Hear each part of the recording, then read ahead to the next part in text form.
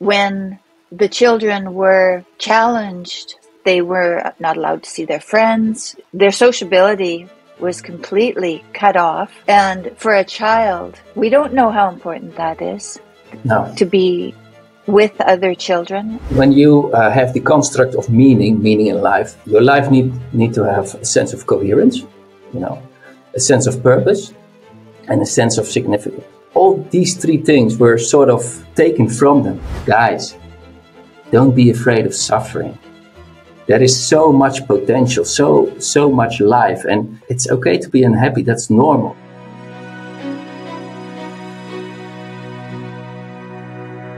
Hello, everyone. Welcome back to the Tammy Peterson podcast. Today, I'm speaking with Huib Rommers. Huib Rommers is the oldest of 12, father of 6, and happily married to his wife, Antoinette. He's a man on a mission. He wants to help young people to find hope, meaning, and purpose in times of crisis and uncertainty. Huib holds a bachelor's degree in sports and physical education and has an educational master's degree in the field of learning and innovation. He's done research on the development of creative ability of disadvantaged students in the Netherlands. In addition, Huib is connected to the Goalsetting Center for Study and Career Success at Erasmus University as a researcher. Moreover, Huib has created a synthesis of the concepts of creativity, strength-based learning, and goal setting called creative life crafting. He uses this concept in his research, teaching, speaking, and coaching. He's currently working on various projects related to teaching, coaching, educational development, creativity, and life skills. I've had a very insightful conversation with Huib, and I hope you'll enjoy it. Thanks for listening. Hello, Huib. Hello. So we're talking about life crafting. This is very interesting. Michaela Schippers, who I met when Jordan used to go over there to Rotterdam University. I met her, I think, 2014 or maybe 2012. Yeah. Quite a while ago. So how long ago did you start with this life crafting idea? Yeah, actually it was 2019, I think. I was just done with my master's degree, learning and innovation. And I did some research on creativity with disadvantaged students here in the Netherlands. And then I think it was in the summer of 2019, I was on holiday and I was reading the article of Michaela and also Jordan on goal setting, 2015. And in there, I saw this line out, what you can do practically as a tool. And then I did it for myself and I thought, wow. This carries a lot of potential, also for my students. What was that you did? Explain that to me more. Yeah, Michaela and Jordan did research on goal setting with students on the university level, and they found that the performance gap was closed after the intervention, but also the study performance increased with 22%, and the dropout rate as well with 22%. So these numbers are staggering. And for 20 years now in education, and I did a lot of things who were so a waste of time, basically. And when I encounter something that has proven so much effect and impact, that makes me happy in and out of itself. And so I did it for myself and felt very good about it. I know the list by heart now because I want to write my own scientific paper, which I did. I wanted to start my own company, which I did. I want to write my own book, which I did. So it made me very effective. But what I wanted to do as well was make it available for children who are not that cognitive gifted as university students, Here in the Netherlands, we have a little bit different system, education system. It's like when you are 12 years old, it's like a split. You have the practical children, more practical children. They have their own education, and then it's going higher up in the cognitive ability scale. Mm-hmm. And it's pre-vocational education, and most of the students are disadvantaged from a socio-economic standpoint. So that's really burning in my heart to have all these great ideas and theories, and it's hardly reaching them. But when you can break it down, they can use it in a practical way, then they can profit as well. So have you used I read your book, Life Crafting, and I saw in it that you have a method, of training the thought patterns. And so Have you actually been using this with 12-year-old kids? I did. 14-year-old, 16-year-old, 18-year-old, adults. It's applicable to everybody, essentially. Oh, good. Good. Yeah. Because the goal setting, the future authoring program that Jordan developed, we gave that to our children when they were young adolescents, and their ideas of an ideal future were still full of fantasy. Mm-hmm. They weren't realistic. So something that you've done in your interpretation of the same material has made it possible for those younger children to benefit. What do you think the difference is between what they did, what Jordan did, and what you're doing? How is it different for those kids? Yeah. There is obviously a difference in. I only use one simple question at a time, so no complicated sentences, and I break all the theories down in like simple instructions, and I do it always under supervision of a mentor or like a teacher. And to help them and to encourage them and to support them. So that's, I think, a difference. And the second thing, it's not actually life crafting what I do. It's creative life crafting, I use my research from the creativity part, a motor. Because, when you set a goal, that's difficult in itself. But as we know, as older people, it's never a straight line, You encounter all different obstacles and problems. And so I was thinking, that's so true also for students as well. And they have a simple mindset. They think, okay, this is my goal, and then tomorrow it's done. But it's on the contrary. It's very difficult. You have to be resourceful. You have to you train your mind to be creative and come up with solutions that are fitting in your situation, but also for your goals, So that's the difference as well. So I spent quite a lot of time in the intervention to train their minds, to think resourceful and think divergent, and then pick the best ideas, and then pick the ideas that are fitting for you and for your situation and for your goals. Right, and then make out of that, make a plan, and also a difference, I think, in creative life crafting is make it public. And there is something in publicity that is so powerful, because, when I tell you my goals for 2023, and the listeners are hearing it and everybody's hearing it, then you can hold me accountable, right? It's out there. It's out there. And then I have a different feeling of responsibility to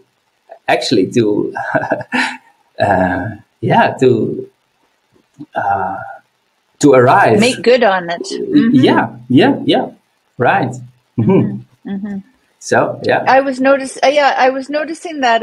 I read that in near the end of your book. Yeah. The mentorship, to find a mentor, I guess, to help you through the process. So that's what you mean by pairing a student with the teacher, so that they stay on task. And also the idea of making it public. And I thought, when I was, not even just when I was young, probably also when I was older, I would think that if I shared an idea of something that I wanted to do, that I was making it real before it was real. And I was worried that if I made something real before it was real, that all of the spirit would escape from me. If I kept it secret, then I would be able to hold. But I'm sure, but I don't think that always worked for me. So I think it was an idea maybe that had no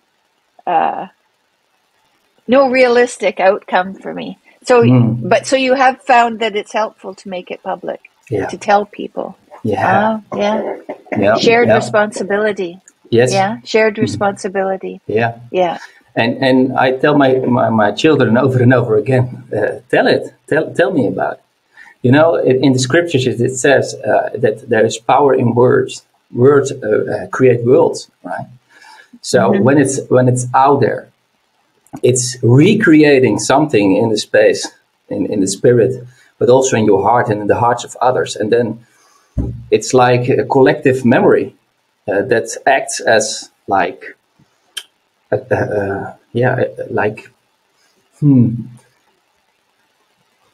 guiding spirit.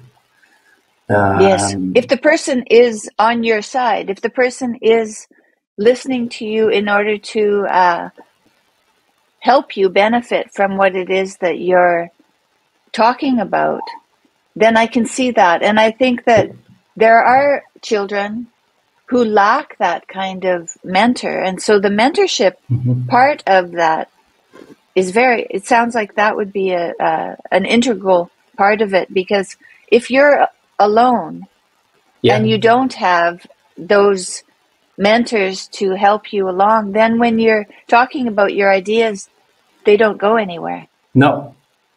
Yeah. And I think that was more what I experienced as a younger person. Was I'd have these ideas, I'd share them, and they didn't go anywhere. And then I started to begin thinking that sharing my ideas wasn't useful, but it was that the mentor was missing. And so, and kids don't necessarily, they can't identify what's missing. No, totally. Right. So that's very interesting. I'm very curious how this works with younger kids. Maybe you could tell us a little bit about, during COVID, you had a family story of what happened with your children during COVID. And I've been asking young people since I read your book what their experiences were, and I've heard similar stories. So why don't you just tell me and our listeners a little bit about that? Great, yeah. When COVID hit, first of all, we thought, okay, this will blow over, and then we see further. And it in the Netherlands, it was beautiful weather. So the children went out there swimming and doing all these things that were actually forbidden. But then reality kicked in, and they were getting lessons via Teams, Zoom, and suddenly something broke in the system and also in them. My second son, he was at the time near the ending of high school, and he wasn't doing great before that, but he hung on, and then something happened to him, and he quit. He quit his school. He said, "Mom, Dad, I'm quitting." And we talked and we talked and we did everything together with the school and the teachers, but we couldn't get him on track. So he stopped and he started working in a pizzeria. So that was quite a change. And then my oldest son, same thing. He's emotional, very stable. And this was a strange thing for him. And he was in the army. He was like, he got his training there. And okay, he finished that year, but after that he had to go for 4 years already, and still. So okay, then he said, "This is not for me," and he quit right after that first year. And he has a debt of 12,000 euros after that, because you got paid, And when you break the contract it's contract for 4 years, then you have to pay it back. So, all right. And then my third son, he got quite depressed. He's emotional, not stable. He's like then up there and then very low. So he wasn't doing well. And my children were waking up to a reality in the world that was so foreign to them that it broke their spirit. And that broken spirit I saw all over the place. There were a few exceptions, but when I looked to my students and to my own children, I was amazed that we don't saw them rebel, and they were just broken. And that upset me so much, because I think it's like you're in the period of your life that you have to challenge the system, right? When you are challenged, that's so important and healthy. But that wasn't occurring, so that concerned me to a great deal. And why do you think they were? They had an inability to rebel.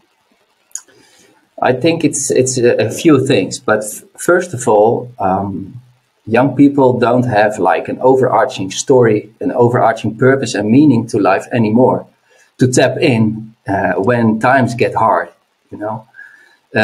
My children do, and now they are doing great. They are doing great now, but then because here in modern times, the Canadians liberated us, that's 70 years or more ago. So from that period, it's gone up and up and up and up. And I think the youth needs sometimes a difficult time to reevaluate what's important, what are the core values, and move from there and build on that. But it was a rude awakening for students, and a lot of them are still in the woods. They are like so lost and broken. So this would be what I'm getting from that. What you're saying is that our society has become materialistic. We've lost our spiritual guide that we always had in Judeo-Christian faith. And when the children were really challenged fundamentally to, they were not allowed to see their friends. No. They had their sociability was completely cut off. Yeah. And for a child, we don't know how important that is. No. To be with other children. Yeah. And to be out, like you said, conquering the world. We don't know if there's another way that kids can survive. Yeah. It doesn't look like it, though. It doesn't look like it. It looks like that we need adventure. Yeah. That those kids need, and if they don't have adventure and they can't find it, then they give up. Yeah. And that's a disaster. That's a disaster for our whole society, because these are the adults of the future. to bring us, Yeah. our adventures of our lives. Right. Yeah. And that is just another element, and that's when you have the construct of meaning in life. Yeah. Your life need to have a sense of coherence, a sense of purpose, and a sense of significance. And that all these three things were sort of taken from them, and their view on people, on humankind, on how the world works, was so smashed down in a way, and not rationally, but something in their spirit, in their heart, wasn't right, wasn't cohere, wasn't like how it's always been. It's like a veil was torn away, and they could see actually the system, how it really was, for what it was, and what it could do for them, and what it, and then when it can happen now, what's that telling about the future of their future, and things so big. I mean, this was global, and the global forces. Right. How do you add up, when you are 17, 18, 19 years old, and you are just trying to make sense of yourself, and then this whole world system thing comes upon you. It's not good. And it's still there. Yeah. There's still, because, well, there's all the ideas of energy and where it's, there's the good energy and then there's the bad energy. Oil and gas, that's the bad energy, and wind and sun, that's the good energy. And Yep. so there's these, they're making ethical cases for economic problems. Yeah, right. And we've lost the ethics in our individual lives. And so how did you said your kids are all right now. Why is that? What changed? Yeah. First of all, there were a lot of other things that broke us down because our church shut down. Right. Yeah. That was a huge problem for us. Ours did too. Yeah. Ours did too. Yeah, and moreover, it's totally stopped. It's gone now because the leadership decided to stop. Yeah. Oh. And my children are like deep in the Lord and deep in faith and in the Scripture and like really rooted in that. So that told them a story as well, and it was not a positive story. So for 3 years we don't went to church at all. So we were on Sundays at home. I mean, for 20 years they went every Sunday to church. Secondly, my sister Marika, she had this Down syndrome. She died on like a Good Friday, exactly on the time Jesus died. She died as well in 2020, just when COVID hit, and they couldn't go to the funeral. Right. Yes. Yeah. How terrible is that? Whoa. Still, they are mad at the fact that they couldn't bury their aunt, Yes. When I was 5 years old, my grandfather died. He died young. He was 56 years old. All right. Yeah. And on the day of the funeral, my parents didn't take me to the funeral. They took me to the playground and gave me an ice cream cone. And I was 5 years old, and I thought, this isn't right. And I've never forgot that. No. Kids they know what's important in life. And when the powers tell you to deny that those things are important, you never forget that. That's the essence of a sin. That's a sinful act. Right. Yeah, so it's no wonder we can't forget it. No. So your kids were not allowed to go to church for 3 years. Neither were we. Our churches were closed mostly. I think there were some rebels. I went to a tea place the other day, in the neighborhood. I'd never been there before, but one of my friends came and he wanted a coffee, so I found a place for him to go. And I Cool. guess this fellow stayed open and didn't make anybody wear a mask through the whole pandemic. So there were pockets of sanity. That's And true. this man came from Iran 12 years ago. Haha. So, Yeah. so he wasn't going to make people wear masks No. and close his doors. And I also had my nails done. That was so funny. All through the pandemic, there were these Russian women who owned this nail place. And we would walk to the corner and then we would text them and say that we were there. Yeah. And we'd look on the street to see if there were anyone walking or any cars. And if there weren't, then we would go into the building and get our nails done. But they kept the lights low and we had to be very quiet. It was very strange. Yeah. Very strange time, but a lesson for us all, really. A lesson for us all, because it was terrible for our young children. You know, even the elderly, they were locked in their old folks' homes. I don't know if that was the same in the Netherlands, was it? Absolutely. Yeah, well, they had each other. Those elderly people had each other. I know they didn't have their families, but they did have each other, thank goodness. But the children, they were really separated from their friends, separated from their adventure, separated from their meaning of their life. Absolutely. And their churches were closed. So now we've seen what that does. And what did it do? It demoralized them, right? Right. When you want to do a questionnaire with students, you have to jump through all these loops to ethical boards and ethical. Yes, I don't know how you did it.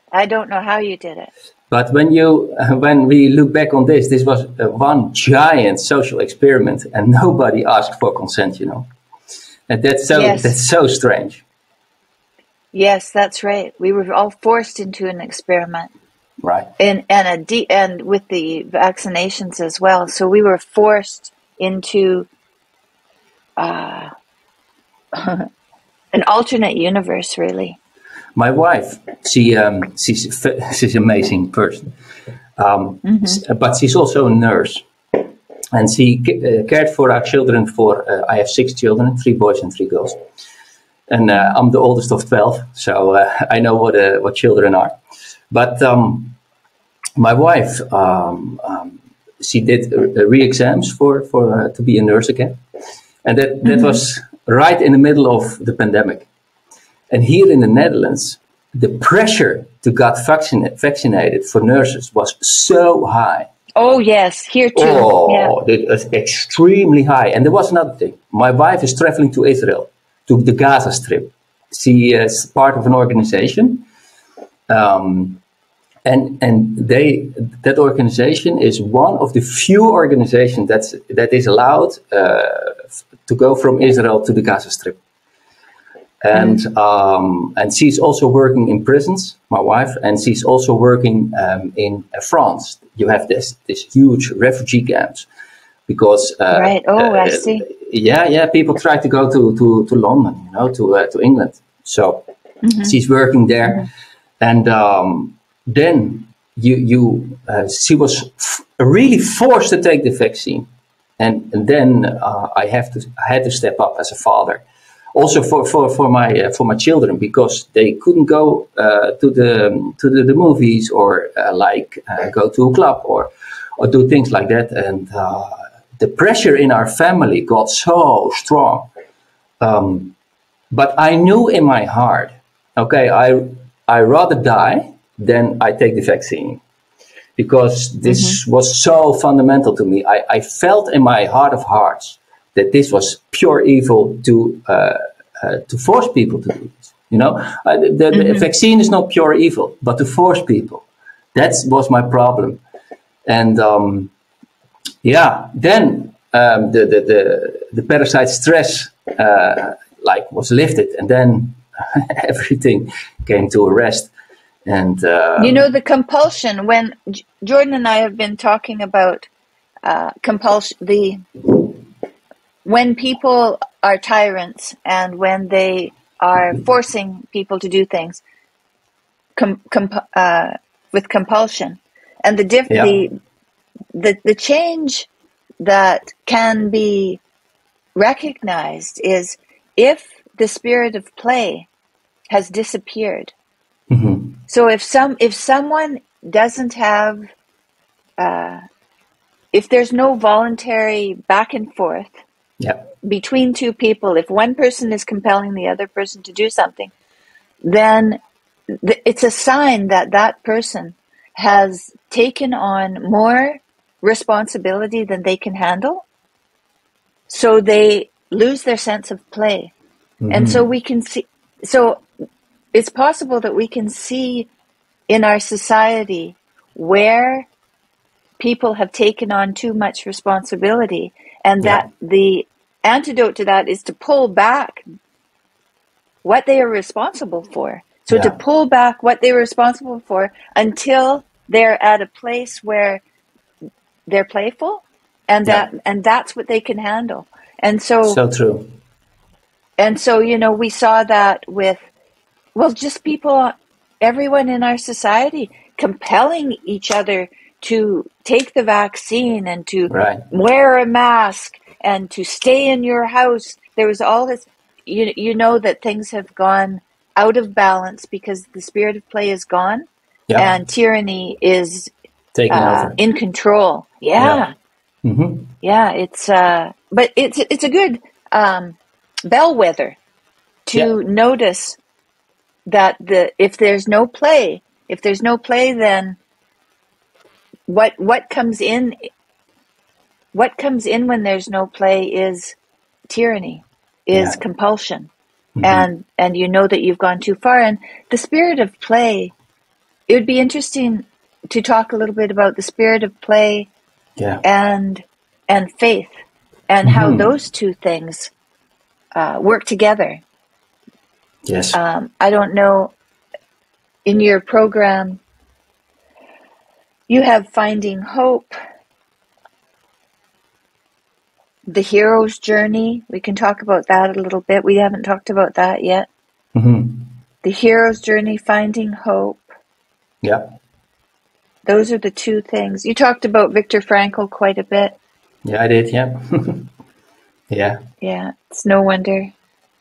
Yeah. And the plan for failure. We can talk about that too. Which one of those would you like to talk about? Maybe we can go to Frankl first, because I really like to talk with you about suffering and dying, resurrection, because I saw it in you, I saw it in Michaela, I saw it in Jordan, in your lives, and you must know I have prayed a lot for you guys. And I listened for hours and hours to your husband. So that was very helpful. And like Frankl is like a similar person to me. I was reading his book, Man's Search for Meaning. So, and the utility of suffering, that's chapter 2, key 2 in my book. Because we have all a deep longing for meaning in life, There is something so deep in our lives to hunger for this meaning thing.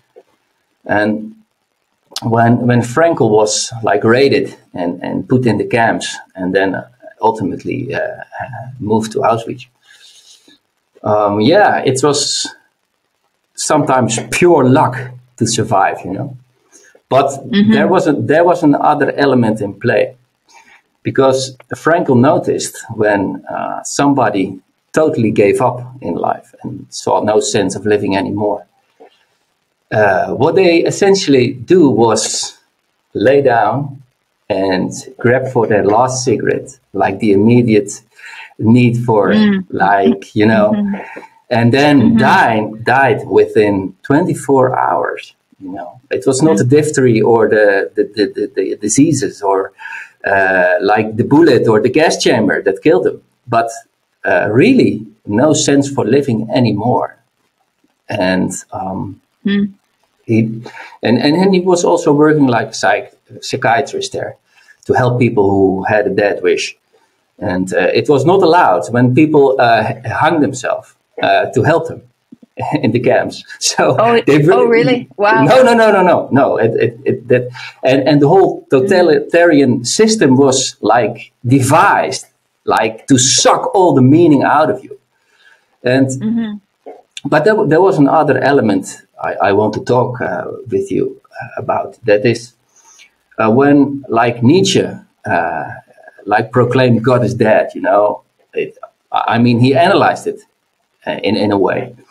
He said, "Yeah, our culture and all of us, we are sitting on this branch, like this cultural branch, and when we cut it off, you know, then we are like on our own to find purpose and meaning in life." And he was very hopeful we could find it, but it turns out World War I and World War II, and like what happened in China, and now here in COVID times, who have really soft totalitarian forces in it. You see the same thing, you know.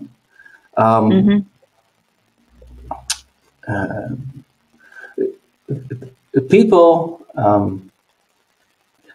are basically so empty and so deprived of meaning in life that things are so superficial. And you can totally escape a hedonistic lifestyle and feel fine, you know, for a while. But then when these deeper existential questions arise, sometimes due to parasite stress or other things, a lot of people have just given up in life and are like walking dead people. And you know, when I was sick, and told I was going to die, my first response was to believe the doctor knew what he was talking about, of course, yeah. and accepted his prognosis. But when I went home to tell my son, because there was deep love there, because there was love, true love there, I think that was the spark that I needed to recognize my life was worthwhile. My life was worthwhile because I was my son's mother, and that was enough to save myself. Yes. Wow. And yeah, remarkable. It was remarkable what true love can bring to life inside us. Wow. You know, the meaning of life can be reconciled through truthful love. Yes. And suffering, you know, I mean, that suffering, I was pretty sure that I knew what I was doing. It kept me going for a very long time. Yeah. But eventually, there was a rebellion inside me. Yeah. I had cancer, and the lesson was there for me to learn. And, you know, it wasn't that I was going to survive necessarily at that point, but I was willing to accept I was going to be at the mercy of the doctors, and I was willing to accept any help that came my way in order to... You were humble, you know. In order to do what was necessary. Yeah. That's right. I can totally see that. Yeah. Mm-hmm.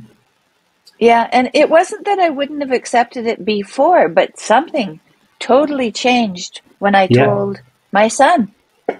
And it's still kind of a mystery to me, you know, that happened.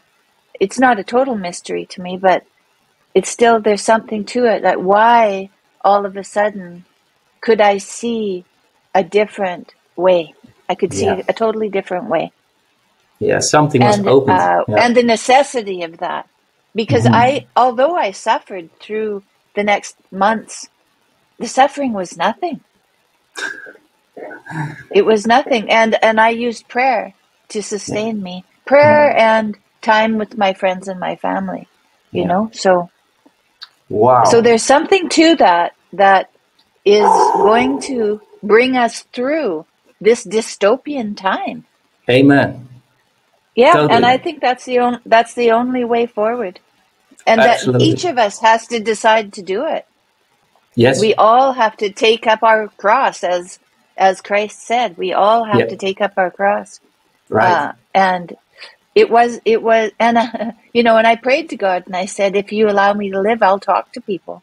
And so I don't have any fear of retribution. You know, I know that it's necessary for us all just to stand up and together, to stand up together. But that's with our fellow men. Yes, but that's the true essence of a witness. In the Greek, the word witness is martyr, and martyr in the Dutch is martelaar, and it means like dying for Christ, essentially. And, and that's all. Letting go of your ego, huh? Letting go of your ego, yeah. Right, and be willing to die for the truth and for love. Yeah. Right. And that's the only force that is able to like defeat the forces of evil. I think Satan is only afraid for people who are willing to lay their life down for other people, you know, and for the truth and for a better world. Yeah. These are really dangerous people in a good sense. These are in a good sense? Why do you say in a good sense? I mean, dangerous for the devil, you know, and for all his bad intentions. I see. Yes. Dangerous in a good way, you know, because I had that moment when the vaccinations, when I denied it, I said, no, I may die of COVID, no problem, but no vaccination because it's so compulsory. And I'm not bowing for this at all, ever. But there was something striking in your story you were telling before, because when I met you in Rai, you know, together with your husband, it was it was such a highlight for me. So, but there was something I felt on you, like a motherly spirit that was so powerful. I mean, I adore Jordan, but there was something in you that touched me so deep. It was spiritual. I knew it at that moment that you didn't go through all this only for yourself and for your family, but you were like sort of a mother for the world, and not cheesy, you know, or like very spiritual, but like grounded in the soil with your feet, but also like Jacob when he was asleep at Bethel, you know, then the heavenlies were opened and the angels were coming up and down. I felt like a sort of open heaven above you. Well, I think that's the hope, right? That's the hope, is to be grounded. You know, we went and saw an opera in New York, and it was, when was that? It was with Douglas Murray. I can't remember when it was, but it was a few years ago now. It was a great opera, and it was called the Meister Singer. And the story is that all these cobblers, so they make shoes, right? So all these cobblers compete to be the master singer, and then the master singer is the best, you know, he's the best. And so there's the story of finding the master singer again, the new master singer, but they had to be grounded in cobbling. They had to be on the ground. You have to be. And so, you know, the kids during COVID, their ability to be on the ground with their friends and figuring out who they were and discovering the mysteries of the world was taken from them. Mm-hmm. And because we've also been denied, we've been taught that the transcendent isn't real. We've been taught that. So then they were cut off at the bottom. And so, because they were still able to be people were still able to be locally present. During COVID, we weren't allowed that. And so to be cut off from the top and the bottom, that's suicide, right? That's suicide, because then your local meaning and your transcendent meaning are both gone. Well, then you're lost, right? You're atomized, you are like an atom. Yeah. There's no connection anymore. Oh my goodness. Yeah. So that's why it's such a disaster. And that's why we need to not only put ourselves back together locally with our families, our friends, our endeavors that are meaningful, to learn as much as we can every day, to be helpful to people every day. But we have to have that time for ourselves to meditate and to discover within us what's true and to move forward. And we're just not taught that anymore. No, but I think you will play, and you are already playing an important role in that. But I believe there is more to come for you. Well, thanks for the encouragement. I need that encouragement. Yeah, I can totally see that. So, and I felt it, and I want to give it back to you that I felt it and I saw it and acknowledge it. Well, thank you so much. Yeah, I believe you will help people bring them back to life again, like a birth process, like a rebirth in the most profound sense of the word. To like have connection, feel the connection back, and all the values that are attached to it.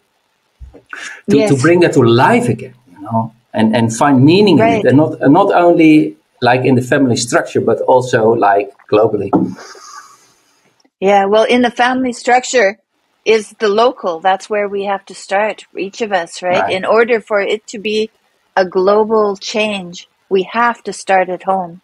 Yes. We have to start with those people in our lives that we haven't been able to get along with. We have to figure that out.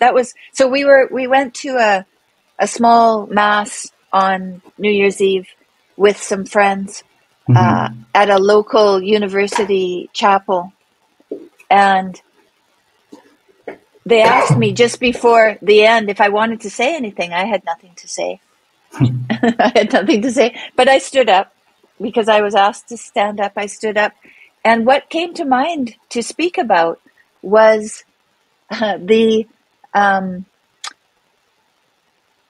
if there's anyone in your life that you're not getting along with, so if there's something that's stopping you from truthful communication with someone and spirit of play, then your job is to investigate that and to take what you know of that person and to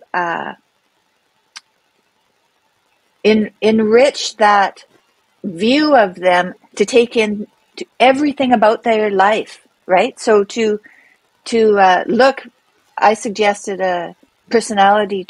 positive personality traits, a list of positive personality, and go through that and identify all the things you know about that other person, so that you can take your narrow view of what you have been focused on and broaden it out, and that will shrink what it was that was bothering you, because you'll realize that it's trivial. You'll realize the triviality compared to who that person is. Yes. And the complexity of those people, so that you can have, and the reason that you do that, it isn't necessarily to get along with other people. It's so that you can have a clear understanding of, when you meditate, of what the next right move is. Because when I pray the rosary in the morning, I pray for global. I pray, for the sick and dying, and I pray Right. for the people who are in war, and I pray. But I also pray for my father and my mother who's passed away, and and my sisters and everything. So I pray for the local as well. Yeah. But I've begun to realize that during those prayers, I can tell whether I'm attached to them or not, or whether I'm detached. Right. So I can tell if there's anything that I'm holding on to with my ego, that I'm holding on because I'm misunderstood or whatever that is. And if that's the case, then that's my job for the day, is to create that true love there. Yes. Amen. And so I think that if I'm going to do anything, that has a lot to do with where I can be helpful. I hope. And I see. It's worthwhile, right? It's worthwhile. It's super worthwhile. Absolutely, and it's so necessary. I mean, there are a lot of people who are like, when you see it through the lens, like spiritually, they are stuck in the birth canal, by all sort of things in life. And people like you who went through this deep, painful season and came out. Goedemiddag. And came out of the other side. You are like this seed who died, But then you can bear fruit.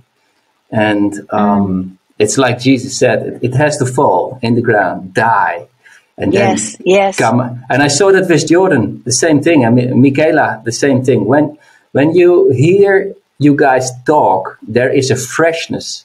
There is something that is alive, and that is helping people. You really pull people through, in a sense, where they got stuck. And it's not only the words or the concepts of the ideas. That's important too, of course. But it's you live through an experience, and then the experience is like a spiritual realm people can tap into, and like the bird is freed.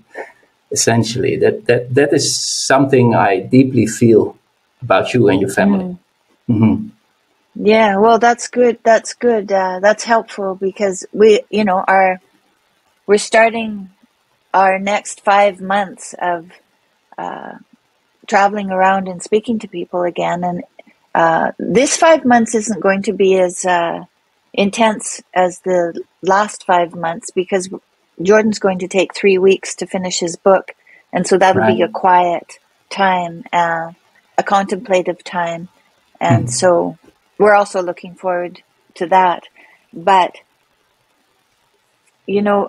traveling around and speaking to lots of people, it's an opportunity to connect, but it also kind of feels like you're on a ship on the ocean. You're on a ship on the ocean, and you're coming in. When you come into a city, you come into port, and you don't know what's there. You don't know what's there, but it doesn't matter. It all has to be looked at. That's just like on my house. My house, I've renovated this house 3 times. It's just a little house. It's just a little house. But, we renovated, we put a 3rd story on, we improved the basement, but we never finished the kitchen. And so right before COVID, I thought, okay, I'm going to finish the house. And when I did, I finished the kitchen, I renovated the kitchen. I decided that the upstairs, the bathroom, it wasn't done well either. So it was a bathroom kitchen I was going to do. But I ended up uncovering that there was black mold in the basement. So we got that all figured out. So there were other things. This is the thing, is when you are going to pay attention, you're going to find out things that you have no idea that are there, that are essential, because you can't be living in a place with black mold. That's not going to be healthy. No. But I never would have known that unless I saw that local problem where we had kind of a kitchen made of plywood, and it needed to be finished in a more complete way, and that just led me to the rest of the problems. The back deck was rotting.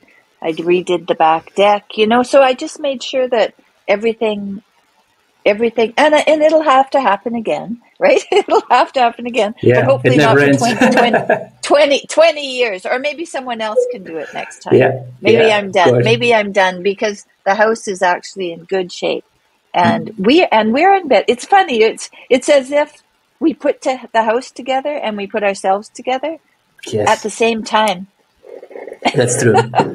So Yeah, beautiful. Yeah, a nice yeah, metaphor. yeah, Yeah, yeah. And the people of the neighborhood, some of them were supportive, but some of them are definitely not supportive, and they weren't no. supportive of the renovation either. And Hmm. so what we've done here, it allows Jordan and I to work and to have a clear idea of what we're doing, because everything is in its place. And so then Right. we can leave the house and go out and share with the world what needs to be said, Yes. what needs to be said and needs to be discovered. Yeah, so it has to happen at every level. Right. Uh, I was thinking when you were talking, I was thinking about something. In the holiday season, we are always going to like a place in Friesland. It's like a province in the Netherlands. And for a few days as a family, I mean, my mother has 12 children. So we have a lot of, it's like a whole community. But in the COVID yes. times, in the COVID times, there was a real split in the family. Like the polar forces were also in our family, in our own hearts, but also in the family, And it got nasty sometimes, and that was actually terrible. So we had to do some work too. And what we did was called, I'm writing a paper with Michaela at the moment. It's called Letters to the Future, and it's also built on life crafting and goal setting. But Yes. it's and we call this this branch, we call that family future crafting. It's specially designed for families, and what we do, we are not looking to the past for a moment, but we totally envision the future first from your own perspective, and then you contemplate on, okay, when I change nothing or nothing changes, what will the world look like in 5 years? And then contrast that with, okay, when the world is ideal, what will the world look like in 5 years? And then do some goal setting, and then make a plan, and then make it public. And what we did, we made like duos and let them talk to each other. We try to encourage them to step a little bit out of your comfort zone, and then we brought it back and make a synthesis out of it, like a vision for the future for our family. And something magical happened because every person started, but because my mother kicked things off, so it was deeply relational in the generations. My own children were there, my brothers and sisters, and then my father and mother, so that's very, very nice. So my mother kicked things off, and then we all shared our vision for the future and for our family. And then my father made a synthesis out of all this, and he landed on love again, And then we got all a little bit homework, and we said, okay, from this place of love and connection and togetherness, okay, find somebody who you lost this last 3 years, And I went to my youngest sister. I said, hey, I lost you, and I think I take responsibility. I love you, And we think different about a lot of things. I know, but you're my sister and I love you. And I want to be involved in your life, And I don't know. It was so heavenly and beautiful. And that's something I want to give to the world as well, That's a good idea. So tell me again, so at the beginning of this process that you just described, you said that two people get together. What did they do? First of all, before our holiday together, we send them this small questionnaire to fill in, with these questions. So you do some life crafting, future crafting first for yourself, of course. Right. And then when we were on holiday, we came together and we did some introduction and said, okay, you guys, you thought about this, great. So this is what we're gonna do. We make duos and then share your vision. And so with one person with one other person. Right, yes? Right. Okay. Yes, right. Because we thought, yes, duos is, I think, a Dutch word. Yeah, right. Okay, I got it. I'm sorry.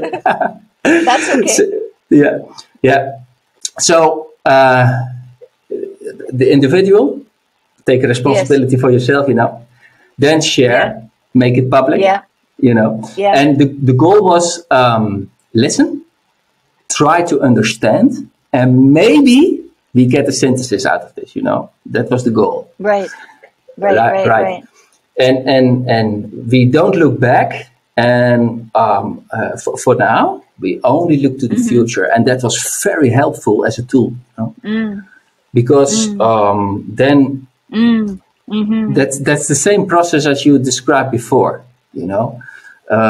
Something happens in your head and your heart because you are now putting yourself forward into the future, in the possible future, and then you see you're all alive because every person that shared their vision said, we were thinking alike, and before that they were very opposite of each other, So that's how fast you mentioned how fast you can find positive things in other people when you look to the personality. But this is also a very handy and powerful tool to look together to the future you desire, and then you see, we are different, but there is a common denominator that binds us. So I wonder what we could do, for the people who are overly concerned with the environment. Talking, it's so difficult to talk to people who are catastrophizing about the world.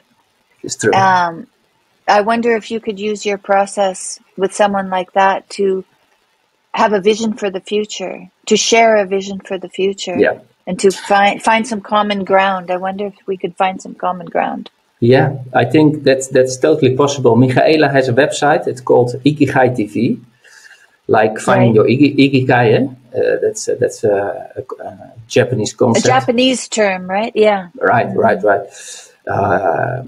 But it's essentially the same thing. And she has a website, and there you can find all these tools, and you can find it on my website too, creativelifecrafting.com.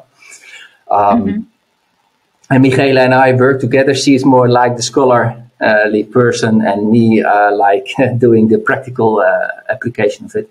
But I like the scientific side as well. But I like the practical things, and firmly standing on the ground and make it available for them most needed, because I want to give my book to the places where my wife is going, like Gaza and France, and the prisons everywhere where it's so dark.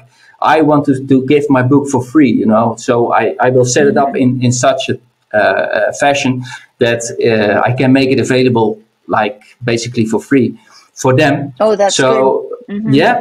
And then it has its ripple effects, So in answering your question, I think it's absolutely possible when these people are brought out their prison of their own heads, where they are so afraid and so stressed out and so anxious.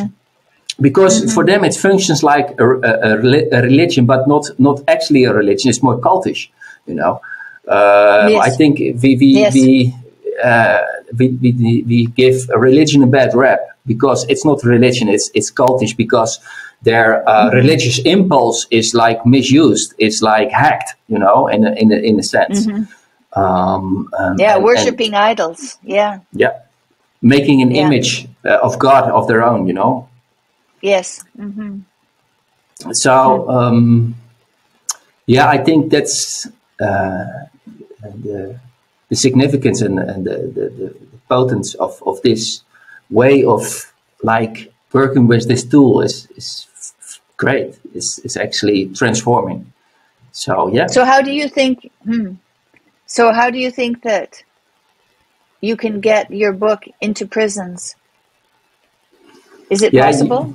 Yeah, absolutely. It's absolutely possible, and it might be very useful that I give some like online training, or I go myself, because when you are physically there, other things happen. You know, I set the book up in such a way that I use 7 different like entrances. To people, like there are, this graphic designs and these quotes and like these pictures and my stories, but it's also affirmations, you know, again, get it out there, you know, and it acts like a summary. And then it's also found in science that writing is so important to like being grounded again and being transformed, you know, like speaking and writing and meditating.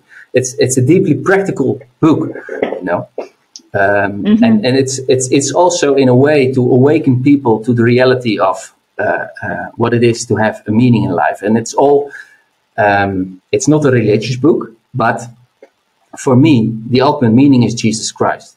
You know, when you read in John, the first book of John, then you read that the word logos is also means also meaning and purpose, you know, logos. And that's why Viktor Frankl called his therapy logotherapy, you know, finding meaning in unwanted suffering, and finding meaning maybe in a place you didn't expect to find it. And I believe that when Jesus say, hey, I am the true source, I am meaning, you know. And in my last key, in my last chapter, I say the cross, you know, is like the magical super key that fits in every situation, in every heart, in every soul. Then that's the same thing like in chapter 2. When you see that dying and suffering leads to a resurrection in one or the other form, and then when you can approach it like that, as you did, okay, maybe I die, maybe I live, but I will make this count, you know, for me, for my family, for the world. When you approach it like that, then the cross will be like a magical super key that is so transformative. That's bizarre, because when I came to faith, I had a one-on-one meeting with Jesus Christ when I was 24. And before that, I had an existential crisis. I was suffering. I found no meaning in life. I had 2 children already, 3 children actually. I was like a physical education teacher. I was healthy. I was strong. I had my family. I had a beautiful life. I mean, I had the life, right? So, but I felt so terribly empty inside, you know. And then became in contact with some Congolese people, and they had this like poor but beautiful church worshiping Jesus in a manner I had never seen before, and like spiritually I was like hit, and then we started to go there, and And then after that, I say, okay, I don't know if you exist, but if you exist, let me know, you know. And then one night when I read like Romans 10, verse 9 and 10, when you proclaim, you see that again, you know, when you proclaim Jesus as Lord, and you believe in your heart that God raised him from the dead, you will be saved.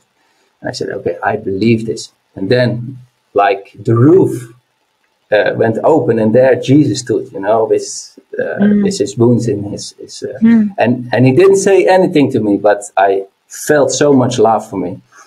And that deep hole of existential emptiness, it was totally gone after that. It was such a huge miracle for me, still to this day. I mean, it's 17, 18 years ago. It never stopped. It never stopped. And after that, I encouraged so many young people with this story.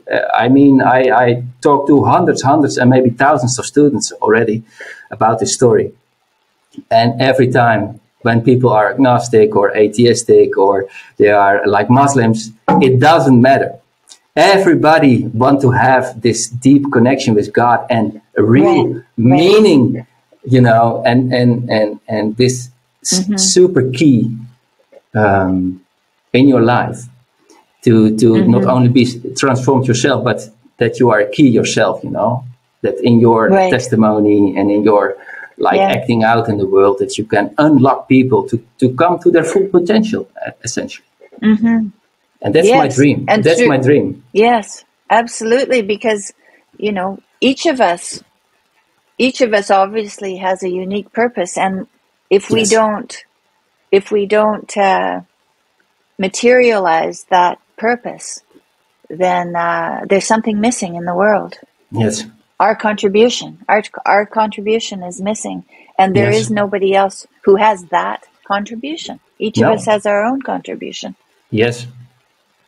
I heard a guy not long ago. He said, "For me, when I felt really dying, the things I did in that time," he said, "that's my God-given genius and my unique gift to the world."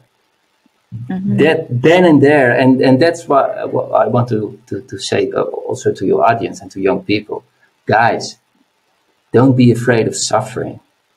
There is so much potential, so much life, and society is telling you all these lies about being happy. You know, when you are unhappy, you are like you are punished twice.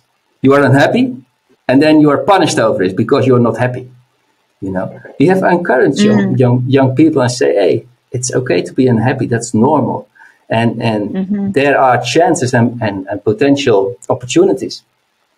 They are only found in unhappiness and in suffering and in problems. And we have to comfort young people not to hide in hedonistic lives. You know, when you look to the hero's journey, some heroes, they deny the call, you know. They don't go over this step into the unknown. And